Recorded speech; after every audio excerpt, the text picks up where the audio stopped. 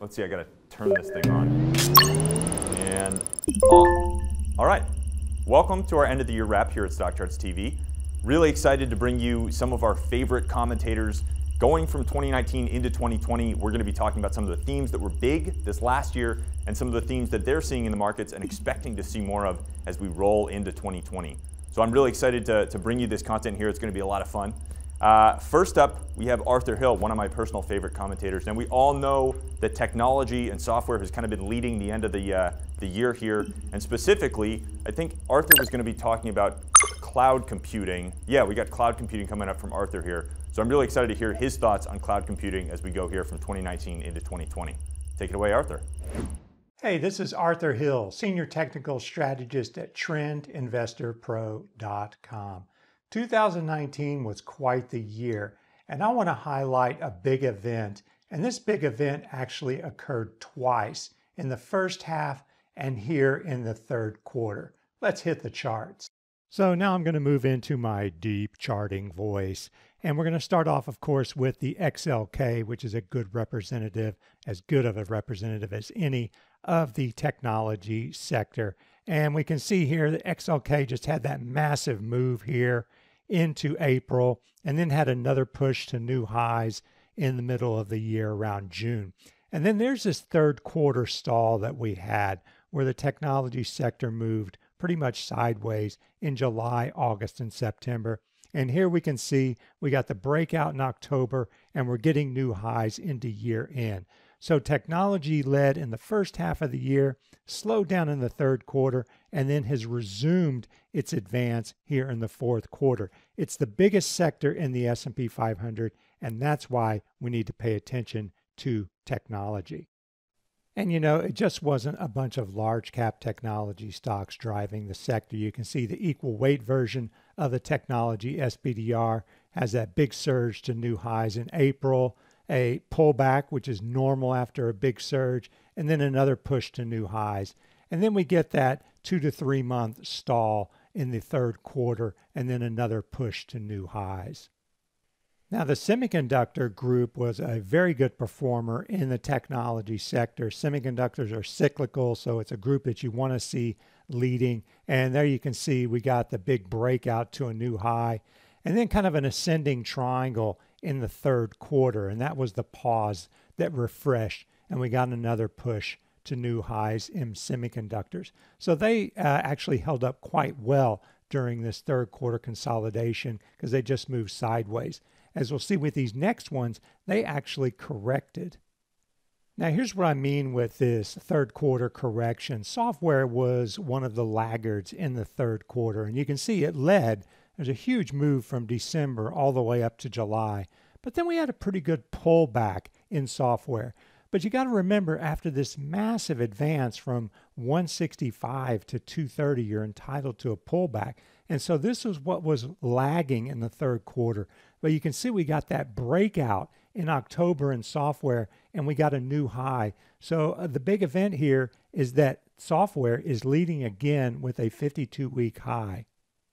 But you know what? It's not just software that has really rallied back. Here is the cloud computing ETF, FDN, also related to the technology sector. Big move and then a correction. And it actually started its correction with that high in April and corrected for quite a few months there. But the other big event is look at that breakout. We're breaking out in the cloud computing ETF and on the verge of hitting a new high. Another group within technology would be cybersecurity. This is the Hack ETF. And again, you can see that, you know, it was leading in the first half. It did hit a 52-week high in July, but it got hit pretty hard there in the third quarter. But if you look at it, you have two big steps forward. You have one step backward with basically a 50% retracement of that prior advance. And then we got the breakout, and Hack actually broke out before software or cloud computing. So it's a leader, and that is a 52-week high. Now, the last one I want to show you is the First Trust Internet ETF, and it is lagging the other ones that I just showed within the technology sector. It was leading here with that new high, and it corrected like the rest with around a 50% retracement of the prior advance.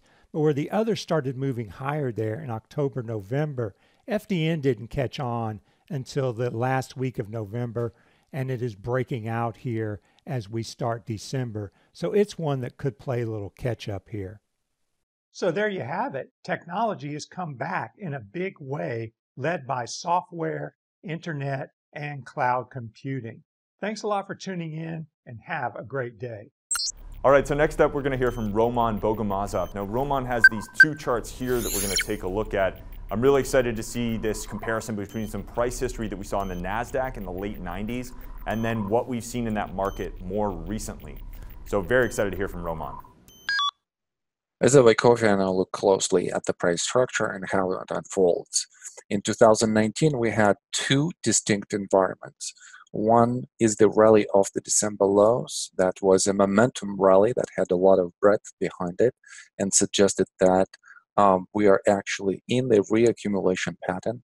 And then an upsloping structure with swings up and down that have created higher highs and higher lows. In itself, it's a trading range. Now, in the beginning of December, we are having a breakout. Well, what's so important about this structure in 2019? Well, one of the most important things that we've been observing this whole year, 2019, is that this particular price structure follows very closely a historical analog of NASDAQ Composite from 1997 to 2000.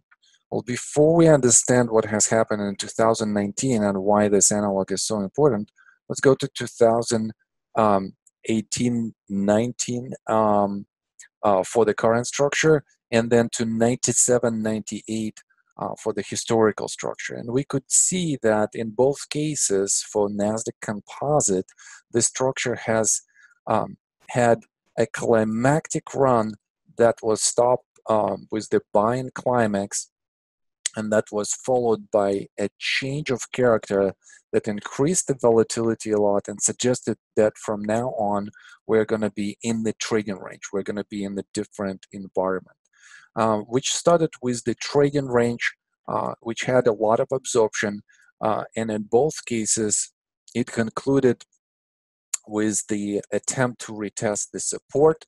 In one case, more like a sprint, and the second one, a higher low as the last point of support. And after this, the rally has unfolded in both cases that has overthrown the price above the resistance that was created by the buying climax. So far, we could see how closely these two analogs in the price structure are actually interacting on all of the swings and on all of the highs and the lows. Well, this upthrust overthrow has been followed in both cases with a very distinct decline that had a lot of increase of volatility and had a lot of distributional qualities. I remember, trading in 1998. That was the Russian default. This is where the mid-cycle Fed lowering rate has happened, and we kind of could see this in 2019 happening again. We'll talk about this in the next video. Well, what has happened afterwards, and why are we using this as an analog? Let's quickly look at this. Well, since phase C in 1999 in NASDAQ Composite, we could see that we have had a very big rally. It's a momentum rally. It actually overcame the high of the upthrust in 1999. We have a very robust and very momentum type-like rally in 2019 as well. Both rallies have lasted for 4 months. So there is a lot of analog comparisons here also on the time basis. Have a quick look at the duration of the trading range from phase A to phase C, in both cases close to 12 months, 1 year. After the rally, after the momentum rally, we have an upsloping trading range that has been unfolding in 1999 for over 9 months. and this trading range has unfolded as the higher high and higher low. Well, we have somewhat of a similar trading range, upsloping trading range that is unfolding right now, and we are into the 7th, 8th month of this structure. So we're seeing that sometimes a historical analog could be of such great use to us when comparing the past markets and the past price structures to the current price structures. Look what I got here. It's some gold from Greg Schnell. Greg's going to be talking to us about how this all-important market fared in 2019, and as we roll into 2020, he's going to take a look at what gold is going to do on his charts. Take it away, Greg. I think the single most influential chart for 2019 is gold. And the reason I think that is because what we're trying to figure out for gold heading into the change of the decade, 2020, is whether or not gold is going to start a new bullish upthrust, much like it did in 2000, 2002, or if it just rolls back over again and falls apart. So a couple of things on this chart make it pretty interesting. First of all, we have a flat base here that we broke out of that's 5 or 6 years long. We had the flat base in 1999 through 2001 that we broke out. The period all through 89 to 96, we didn't really break out. We had a brief blip and then failed. And then this downsloping trend line back here in 85, 86, we had a 2-year run in gold, and then it was a downtrend for 7 years. So I fully understand why lots of people think gold isn't going anywhere. There is another clue on this chart that I think is relatively important, and that clue here is all of these downtrend lines breaking on the CRB. On the first two, gold actually topped on that moment, not got going. And on the third one, as it broke the trend line, gold got going with it. And so I think that's a pretty important clue. What we have now is we have the CRB breaking this downtrend. And now we're sitting here looking at this horizontal base. And if gold can start to turn here and actually head higher, and if bond yields are about to change direction, all of these things could add up to marking a major inflection point for gold. The way I'm going to focus on it, you can see all the way through this uptrend here, with the exception of the 08 crisis, gold held the 40-week moving average or the 10-month moving average.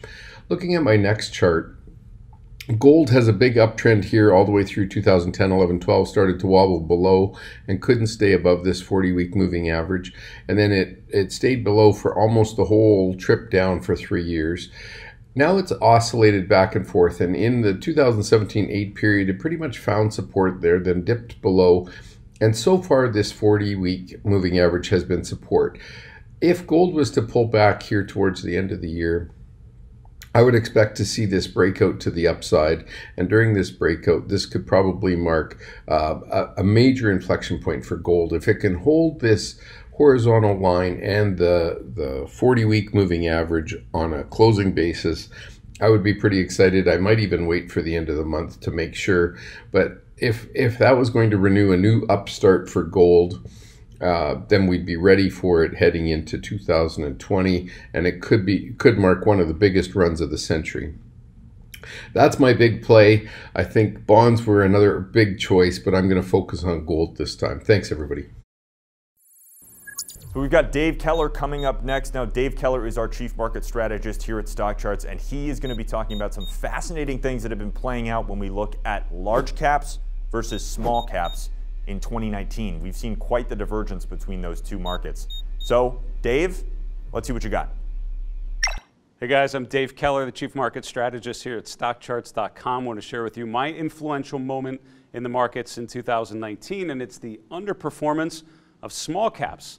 Looking at the charts, we've talked a lot on my show, The Final Bar, about the relationship between the large and mega cap stocks and the small cap stocks. And in a bull market phase, when the market is doing well, you would expect small cap stocks to outperform, to do well, because that's sort of the juice, that's the offense, that's the more speculative, higher beta, risk-on type of trade. But if you look at the chart from the December 2018 market low, you'll see that actually over that period, so almost over the last year, large caps have actually led the way. So the S&P up 35%, mid caps next up 29, almost 30%. Then we have small caps, then we have micro caps up about 22%. So all four of those up, but large mega caps are really leading the way. So as this market has moved that last leg higher coming out of the August, September sort of weaker period, you've seen it appears that large caps have done well. Now, if you look at the individual ETF, the IWM, which is the Russell 2000 ETF, you can see leading out of the market low, this is the relative performance of the IWM versus the S&P 500. Small caps actually led for the first 2 months or so, so it made sense. But then look at this relative strength line that just completely goes lower all the way to the first week in September. That's because the IWM was stagnant. It hit resistance around 158 or so and just was never able to get above it. And that's as large cap stocks in the form of the S&P 500 continued this stepwise motion, higher highs, higher lows. If we look now, we can see that the IWM has broken above resistance, now retested it, even as the S&P has gone higher. The relative strength is sort of stable. The next chart, however, we're going to look at the relative performance, each of these, or I guess the absolute performance of each of these four ETFs, but on a shorter term time frame. So the S&P 500, if we look back on the last chart, actually bottomed out here at the beginning of August, but small caps, mid caps actually bottomed out at the end of August, that last week in August. So if we start the clock there and look at the performance from that moment on, you can see that actually micro caps have been the best performers since that bottom in small, micro, and mid cap stocks. Again, a little later than the large cap, up about 12%. Then we have small caps in the IJR, that's the S&P 600 ETF, up 11%. And then we have mid caps, and then we have large caps, which are actually up the least out of the four. So in that shorter term time frame, we actually have seen the small cap outperformance we've been waiting for. But for me, going, concluding this year, thinking about where we've been, and then starting to think forward into 2020, I think this chart is a really important one to look at, which is the last year on the IWM. This basing pattern for the last 8 to 10 months has been significant. We had the rally out of the lows and the outperformance of small caps. Then we just had this stable sort of range-bound period. We've now broken above there. And the question on my mind is, do we see a resilience of small caps? Do we see an improvement as it breaks to new highs going into new year? Do we see an improvement in the relative strength characteristics? Or do we see the large cap, mega cap trade that seems to have worked for so much of 2019 continue into 2020?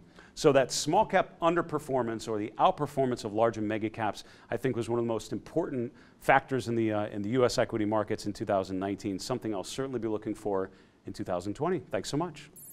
So Erin Swenlin is going to be talking to us about how the shakeups in international trade really kind of throughout the globe have been affecting markets in 2019 and how that's going to translate as we go into 2020 and what's going to be happening in that new landscape.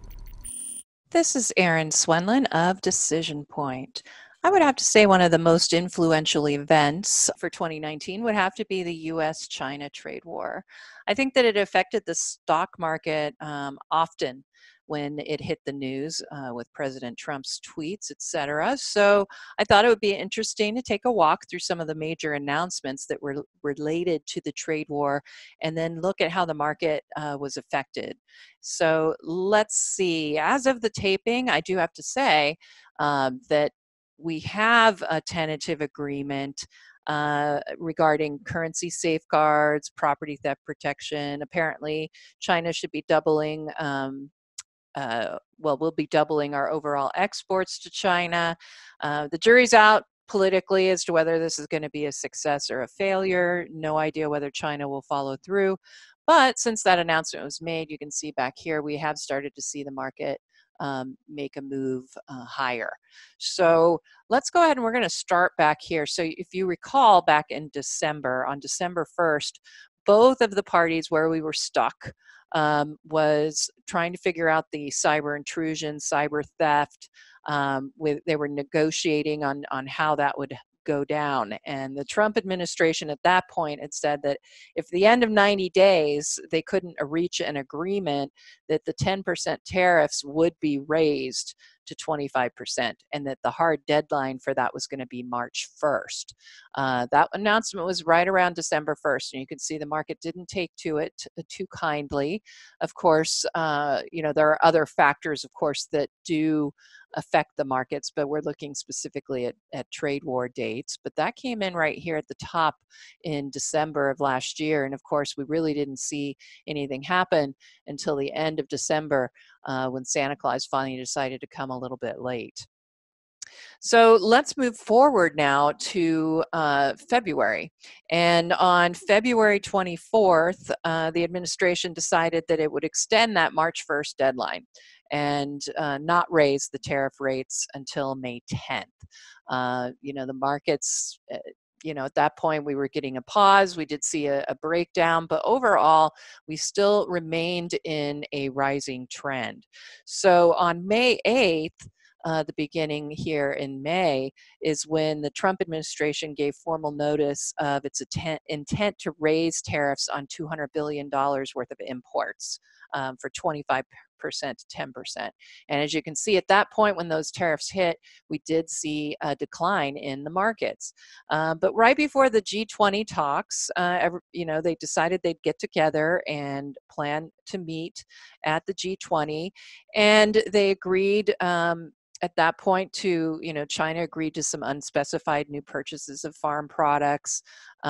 Trump agreed to no new tariffs, and that sort of thing. So by June 29th, we were seeing some improvement here on the G20. And then back here at the beginning of August is when the trade talks started to break down. There wasn't a lot of visible progress. And President Trump at that point said that China had failed to keep their promise to buy those farm products, and he announced 10% tariffs on $300 worth of Chinese imports, in addition to the 25% they'd already levied. And you can see that at the beginning of August, we did start to see some choppy trading, a big decline on that stall. But all through August, there were lots of back and forth with China, and the market really did show a lot of volatility. So on September 20th, there was a two-day meeting between the U.S. and Chinese deputies. At the end, China canceled a planned visit to the farming regions that they were supposed to go to.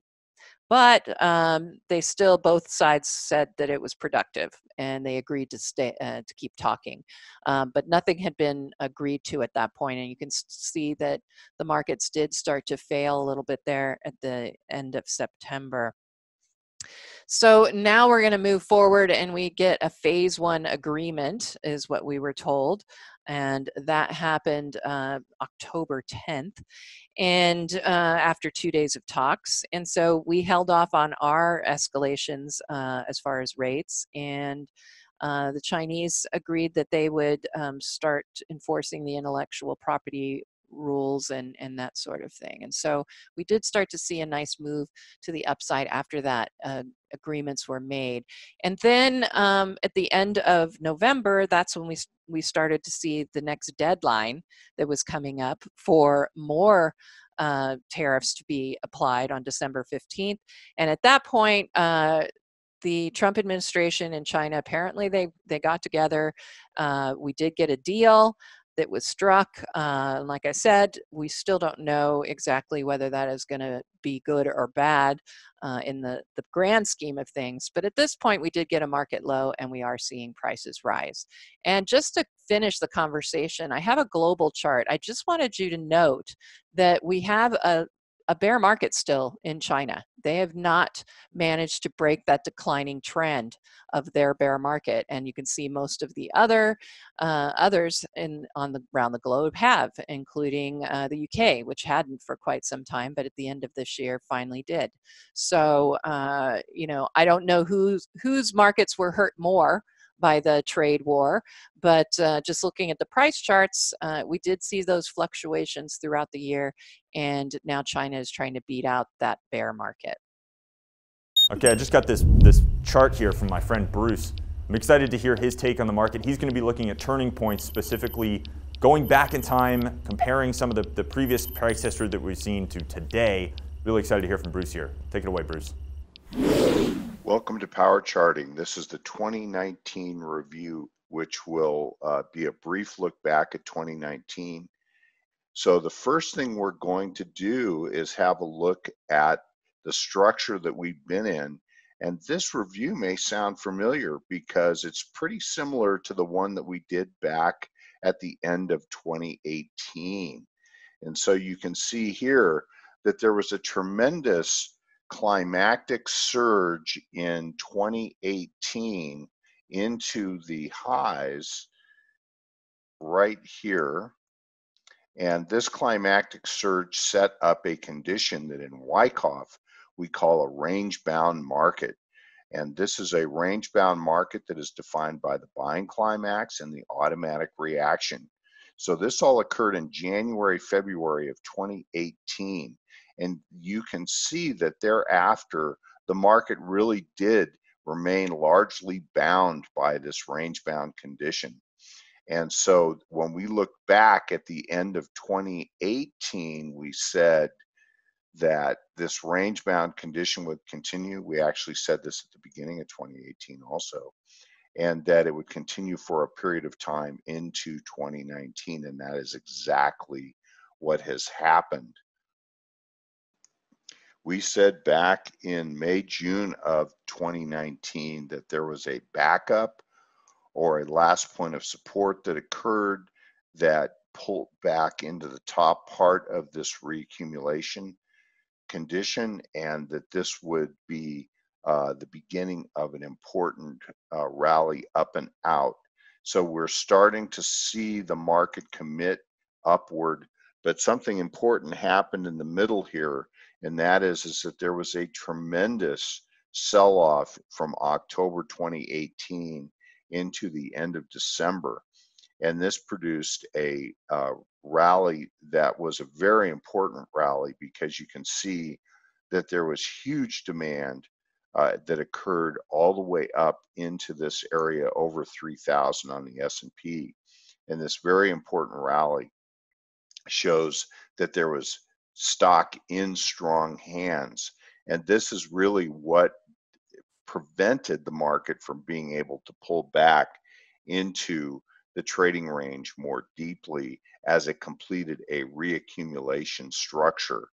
Now let's change gears here now that we've looked at that, because back in the end of June, the end of the second quarter, first half of the year, I did this chart on the third turning. And so we can see that there has been in this bull market 3 reaccumulation structures that have occurred since 2009.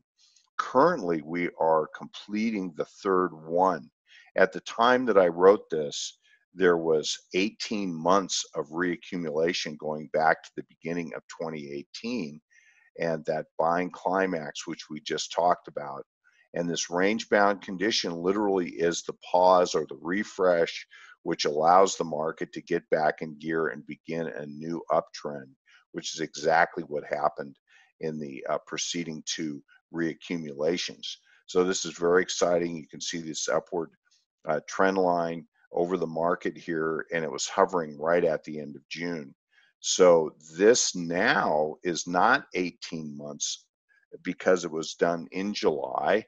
It's now 21 months, just like the prior 2, almost exactly the same amount of time that has occurred. And now the market is beginning to commit into a new uptrend. And we look at 2020 going forward, we're going to be considering what is the likely trajectory of the market in 2020 based on the third turning, based on the prior structure that goes all the way back to the beginning of 2018. So look for that looking ahead to 2020.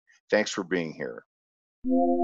So we have Julius de Kempenaer up next, and Julius is going to talk to us about some of the strength that we've seen out of the consumer staples sector here at the end of 2019. So we've got our bull market over here, we've got our consumer staple stocks over here. Let's see how those come together. Hello, sector watchers. As they say, 'tis the season, or in this case, 'tis time to look back. For this occasion, I would like to take the opportunity to look back at some of my own work and share an important lesson that I once again learned this year. As a matter of fact, it's not so much something that I learned, but more being confronted with something that you already know, but tend to forget until Mr. Market once again kicks in an open door. I am referring to 2, or actually 3, maybe 4 articles that I wrote in the RRG blog last year. The first one is dated the 8th of May, and it was titled, "The S&P Executes Wedge and Rotation to Defensive Sectors Accelerates." It's a few days after the S&P tested overhead resistance near 2950 and subsequently broke more or less a textbook wedge pattern in downward direction. The index was at 2885 at the time. If we look at what happened to the S&P after that failed test and the break out of that wedge, we can see that the resulting move pretty much completed a textbook decline back to the start of the pattern around 2725. So far, so good. Then on the 5th of June, I wrote an article titled "Staples and Financials Head Towards the Leading Quadrant While Energy Rolls Back into Lagging." Now, there was nothing wrong with that observation, especially the staples sector continued higher well into the leading quadrant in the weeks following that post. What did not work out so well was my emphasized quote saying, "That is a positive for XLP, but as staples is one of the more notorious defensive sectors, it may not be the best news for the S&P 500. And although that may generally be true, I'm afraid I was too focused on seeing the S&P drop even further, and I wanted the relative strength of the staples sector to confirm that view. Now, when defensive sectors are outperforming, that's bad for the market, i.e. the S&P 500, right? Well, no, not always, as it turned out. The rally of the S&P out of that 2725 low was driven by staples and other traditionally defensive sectors, and in July we were back above the 2950 barrier. No weakness in the S&P at all. A typical case of you nailed it and then you failed it. Luckily enough, the July 29 block, the break to new highs in the S&P 500 is now getting support from rotation to offensive sectors, put me back on track. My own takeaway for this sequence of events was to once again do some research into offensive versus defensive sectors and their rotation. And instead of following traditionally and generally accepted qualifications, trying to get some quantification of these events and rotational patterns. Now that led to my October 17 article titled "Measuring Offensive versus Defensive Sectors Using Beta." And one of the main takeaways in that article is that a rotation to staples and other defensive sectors does not necessarily mean weakness for the market as a whole. Not always, at least. As a result, my biggest lesson of 2019, reviewed, relearned, once again pushed into my face by Mr. Market, is focus on what you're actually observing, not what you want to see or what you think you should see.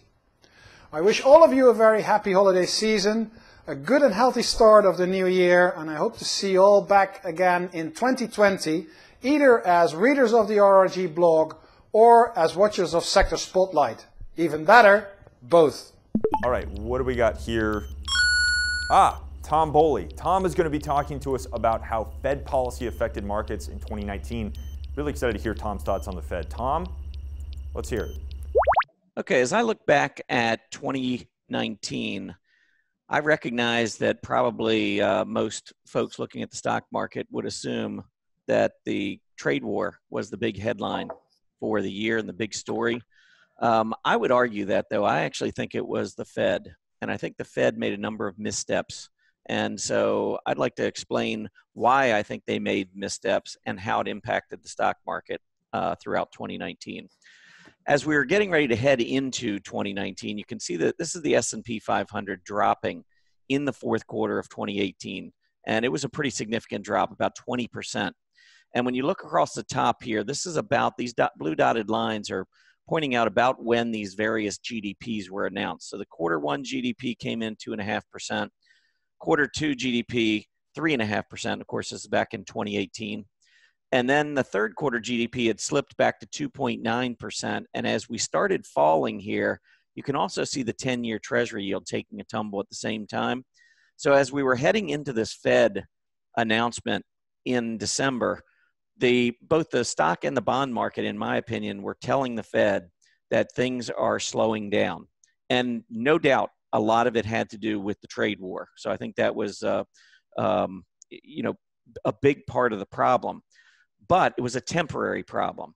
And so knowing that the bond market was signaling the slowdown, knowing that inflation was not a problem, I think it was time back in December for the Fed to lower rates. And instead, they raised rates and they suggested that there would be 2 more hikes in 2019. And when they made that announcement, the S&P 500 was over 2550 and within a week tumbled to 2350. So another 200 points on the heels of the Fed mistake.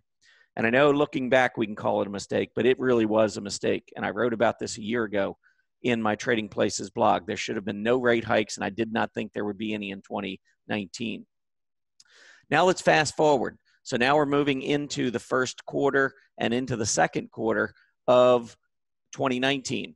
We did get the report in late January that fourth quarter GDP had in fact slowed 1.1%. So it wasn't recessionary. We didn't go negative, but that was a pretty steep drop from what we had seen. So the message that was being sent to the Fed was that things were slowing down. We need a rate cut. We didn't get one. Now the S&P 500 rebounded off of those lows. And I think looking back, the stock market was expecting, and you can see the bond market, the 10-year Treasury yield kept dropping. So I think what the market was saying is, okay, the Fed's going to come around and they're going to begin to see our side of the story. We're going to have a nice growth period with low interest rates.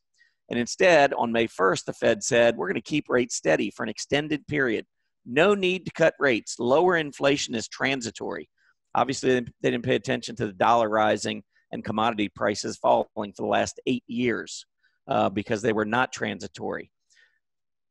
After that announcement, May 1st, look what happened. Down for the next month, a huge drop, another 200 points after the Fed announcement. Then we get to July, and after announcing in May that rates were going to stay steady for an extended period, the Fed cut rates, said it was a mid-cycle adjustment and no further rate cut was needed for an extended period. Well, the next 2 meetings, they cut again.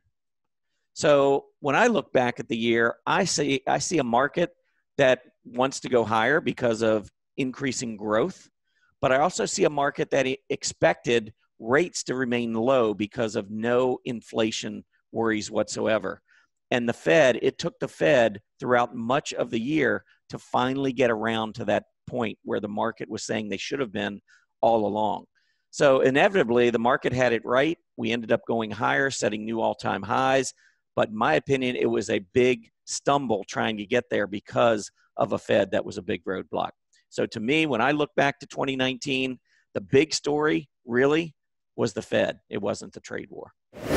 So closing us out here on our year-end wrap is going to be Dave Landry. Now, Dave Landry is a true trader through and through. So he's going to be talking to us about what he's doing in 2020 to stick to his trading routines, keep himself honest, and make sure that he's really executing his system as best that he can. So I'm going to jump off here. I'm going to figure out how to turn this thing off, and we're going to cut over to Dave. Is it here? Off? No, wait. Oh, here it is. Off. Hello everyone, Dave Landry here from DaveLandry.com. This is the 2019 year in review. When my producer over at StockCharts.com asked me to do a year in review, I wasn't really sure what she was looking for, so I asked her and she said, well, just give us a few minutes about what's changed in the markets and how you changed your approach based on how the markets changed, just something that our viewers could benefit from. And I got to thinking about it. It's like, do I really need to do a video? Because nothing's really changed. Going back about a year ago, I was invited to be the guest of honor at Charlie Kirk's Traders Retreat, and I was very humbled and excited to go. Big fan of Charlie Kirk.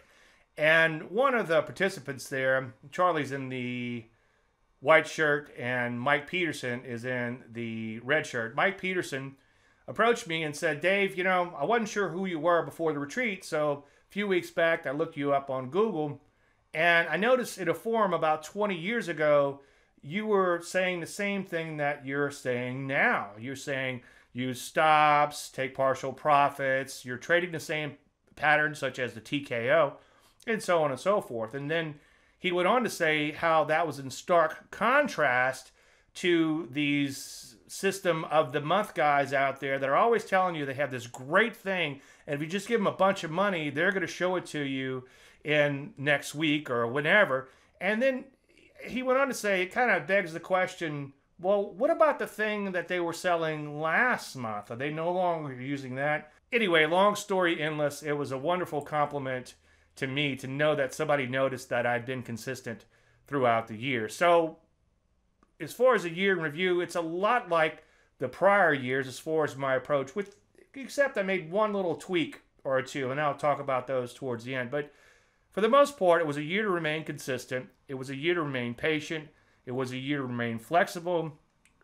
And it was a year of trading where the action is until it isn't. And then it was also a year to be disciplined, especially a year to be disciplined. So let's break that down. Let's take a look at what happened in the S&P 500. We had a really good trend coming into the year, and then we had a pretty serious sell-off, and then the market worked its way higher.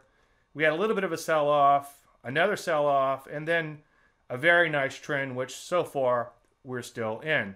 Now, I mostly played the long side when the overall market was headed higher via individual stock issues, and then I played the short side when the market was headed lower. And even though the market has been going pretty much straight up lately, we still have two shorts that are still working in the open portfolio. Now, the reason I short is not quite the most obvious one, which I do short because it's the only way to make money if the market goes down. But the other reason I short is a little less obvious. My friends who run hundreds of millions of dollars and are long-only oriented, when the market gets a little iffy, they tend to see the market more as glass half full at worst, as opposed to half empty. And the shorts really help you to see both sides of the market. You're not going to get rich on the short side, but being able to short is very important to help you see both sides of the market. And let's say things are getting a little iffy, you're seeing a lot of shorts setting up, you might just pull in your horns a little bit and not buy as many stocks as you initially wanted to. So it's a great thing to do. And I think 2019, even though we ended up much higher, or should end up much higher than we started, it was bumpy along the way. Also, the other thing we had in 2019, it was a year to be patient. And if you look at that chart, if you look at the beginning to the end, it's like, oh, well, the market went up quite a bit. But throughout the middle of the year, it was sideways and choppy. And there were days and sometimes even weeks where I couldn't find a setup to save my life. And so you know what I did? I sat on my hands. So it was definitely a year of patience. If you look at the current portfolio, you'll see right now we don't have any setups, and we haven't had a setup in about a week. And I'm going to keep showing no setups until we find something that's worth trading. Now, I did a crypto show recently for StockCharts.com, which you can find on YouTube for Crypto Week. And if you take a look at Bitcoin, it was like any other market. There were some really good times to trade it. I took all my trades for the year, and I've got them marked up on this chart here. And notice that after June or mid-July, I really hadn't made any new trades. So I've been out of that market for 5 or 6 months. And I'm going to continue to stay out of the Bitcoin market until and unless it begins to trend again and sets up. And you should treat any other market like that. Now, as I said, a lot of times there's nothing to do. You go back about 2 weeks in my trading service, and on the 13th, there wasn't anything to trade. On the 14th, there was nothing to trade. On the 15th, there was nothing to trade. And then on the 18th and 19th, and then 20th, and then 21st, and then on the 22nd, there still wasn't anything, except at the close of the 22nd, when I was doing my analysis, I came across a stock called KOD. So I waited and I waited and I waited, and believe me, it's hard to wait. It's hard to be patient. But if you wait, good things will come. So here's KOD. It sets up on that Friday after the close as a TKO, which you may recognize from my prior Trading Simplified shows. And then on Monday, this is Thanksgiving week, it didn't trigger. On Tuesday, it didn't trigger. On Wednesday, it didn't trigger. On Thursday, well, it was Thanksgiving, the market was closed. But then on Friday, it went all day, or nearly all day, and then finally, right around the close, the stock triggers. Most people gave up. It didn't trigger all week. Why bother with it? They went off to be with their families and forgot about the stock. Now, let's take a look at what happened. On Monday, it rallies over 200%. So not only do you have to be patient to wait for setups, like every other year, you also had to be patient once you have a setup. Now, here's a bit of an extreme example, and this is one, truth be told, that I nearly missed. It was a stock I recommended as a buy. It was a TKO, also kind of a bow tie, first thrust type of pattern. And the next day, it didn't trigger. The next day, it didn't trigger. The next day, it didn't trigger. It went 8 days, and for 8 days, I placed my orders to get into stock. On the 9th day, I figured, well, it's not going to trigger. If it doesn't trigger soon, it's probably no longer be set up, so why bother? Well, I received a notice pop up from my Facebook group that somebody was talking about one of my stocks I just triggered. So I clicked on it, and I realized it was this stock here, RUHN. So I ran to my trading computer, or walked. It was right. It's pretty close to where my other computers are. So I walked over and placed a trade, and luckily I got in with a fairly decent fill. I lost a few cents on the fill, and then the stock rallied 60% in 1 day. So that was a stock that I could have missed just by not being disciplined and by not being patient and placing those orders day after day. Now, along the lines of being disciplined, it was a year where there were quite a few IPOs that were worth trading, but in many cases, one such as this TIGR, it triggered, ran up nicely, but then came right back in. And this is where the money management comes into play. The stock triggers, rallies up to initial profit target. I took partial profits in this particular case and trailed the stop higher for better than the poke and eye trade. Now, this is a stock that I talked about in the Facebook group before it triggered. And unfortunately, some people, they wrote it up, but then they wrote it all the way down. So again, 2019, like every other year, was a year to be disciplined. 2019 was a year of trading IPOs, and I was going through my trading records, and I've got at least a dozen of them, and many of them look like that TIGR trade. They ran up and came right back in, but that's okay. It's a pattern I call the fly and the die. You can make a lot of money during that fly phase, but it does require a lot of money management. So 2019 was a year of trading IPOs until it wasn't. I haven't seen that many IPOs worth trading lately, but I'm still looking. It was a year of trading Bitcoin, as you saw earlier, until it wasn't. I haven't, as I said earlier, had a Bitcoin trade in about 6 months. It was a year of shorting big cap stocks. We shorted some big cap stocks late in the year until it wasn't. Well, question mark. We still have a couple of big cap stocks that are in the portfolio. And it was also a year of trading biotech, gold, and shippers, and also insurance companies. And I didn't even realize this was an insurance company when it set up and I bought it. So these stocks right now are working out pretty nicely, but when they stop out, they stop out. So it's going to be, the remainder of the year is going to be a year of trading the biotechs, the golds, the shippers, and the insurance companies until it isn't. Now, getting back to the what's changed with you, and I initially couldn't think of anything, but then I got to thinking something has changed with me. And I think that if you want to make a big change in your trading in 2020, what you need to do is make a small change. And I've been writing about this quite a bit lately at davelandry.com, but one of the small changes that I made was to write a little card and use it as a bookmark in my trading journal. And the card says, I, Dave Landry, will take the best ogre trades, those are opening gap reversals, and trend trades, even if this means passing on okay opportunities and watching them occasionally take off without me. Now, if you try to make a big change, your body is going to resist. In fact, let me just show you my little brains here. We have this primal part of our brain that keeps us alive. And this is something I'm going to talk a lot about in coming shows on Trading Simplified and on DaveLandry.com. And it's quick to react. It's very emotional. But doing something as simple as reading a little card, it only takes a few seconds to get past this part of your brain to get to the rest of what's sloshing around up there. So reading this little card, believe it or not, has kept me out of a tremendous amount of trouble. So it is one small change that I would encourage you to make, is just tell yourself, look, I'm going to read this card before every trade to make sure, and make it your own obviously, but to make sure you're taking the best of the best opportunities.